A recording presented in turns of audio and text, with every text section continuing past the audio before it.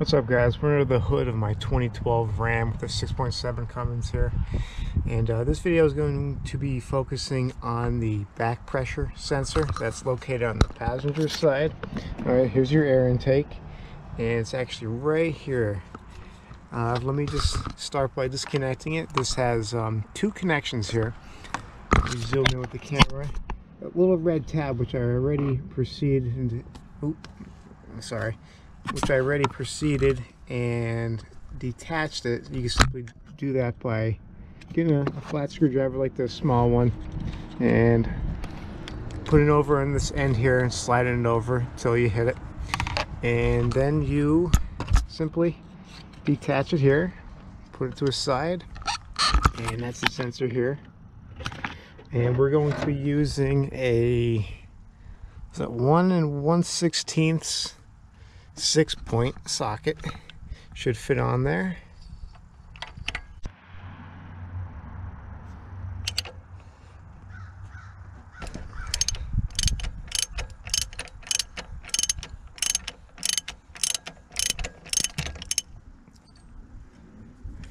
Alright, now that it's loose, take it off my hand.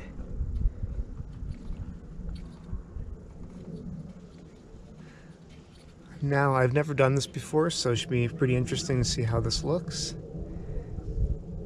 Oh yeah. See that?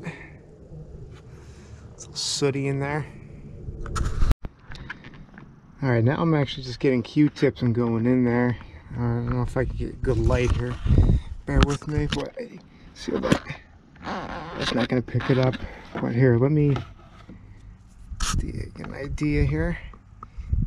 Swab of this. Let's see. See that soot? That would focus. Come on. Look at that. So I'll keep going until I get it clean. Alright, so I went ahead and actually got my little screwdriver here and I was going in that hole and just scraping around, and it's a ton more soot than I expected. So I'm actually just going to get the shop vac, and instead of just blowing it out with the risk of it going into this line here, which I think I'm going to disconnect this line at this point here, and I think right here on an exhaust manifold bolt to loosen that a little bit and get my a pick to go through that hole to see if that's clear, the passage is clear.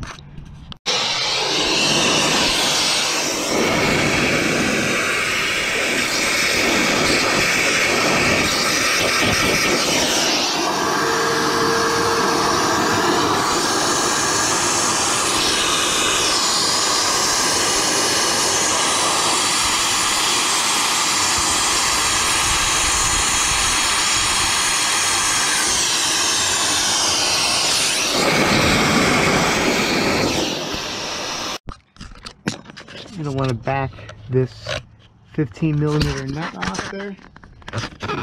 Again, the visibility, yeah, right here, where my finger's touching. Back that off a little bit. Okay, disconnect these two retaining clips. Okay, next, get a 12mm and back this nut off. As you can see, I already proceeded to do so, and you'll be able to easily back it down just a little bit, and you'll be able to get your pick in there. And I'm going to go through with my pick until I see it in that the sensor hole there. Alright, instead of actually just going to use this wire here, you bend it, and I'm just going to try to hold this camera and put this in. Need 3 arms in this world to be comfortable. 1 second. Alright. Okay. Hopefully you can see that wire in there, but I'm just moving it inside and out, up and down, just trying to, you feel it was fighting a little bit when I first inserted it, but now that I've cleaned up the soot, it's moving pretty freely now, so I'm going to call it there.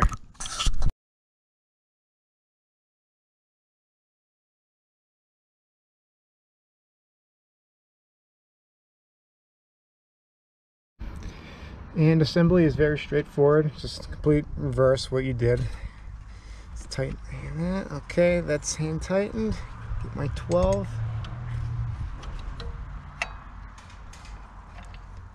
not to kill it. Snug it. Put these wire loom retainers back on, just like that. Okay, the 15. Now I'm going to be in the back here.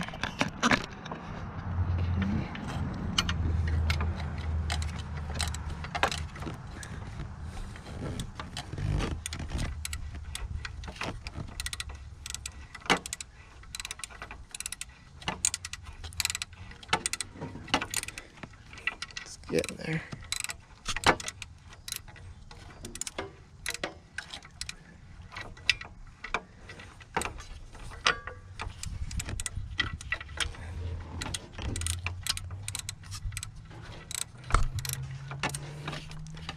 Okay.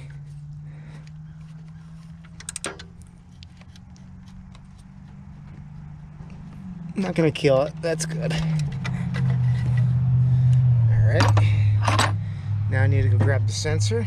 Again, I just cleaned the original one here.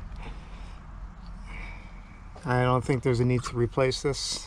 Just see how it cleans. Not that this truck was giving me any error codes, which by the way, this will give you an error code. I will link it here, but my truck wasn't experiencing it. I am pretty much doing more of like preventative maintenance doing this. So, just gonna proceed to put in the sensor. Actually, okay.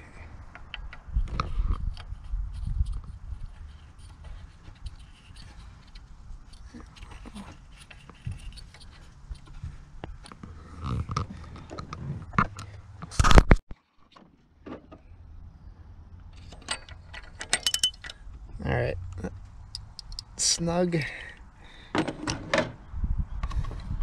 cap back on, slide that, there we go. All right, all good, enjoy.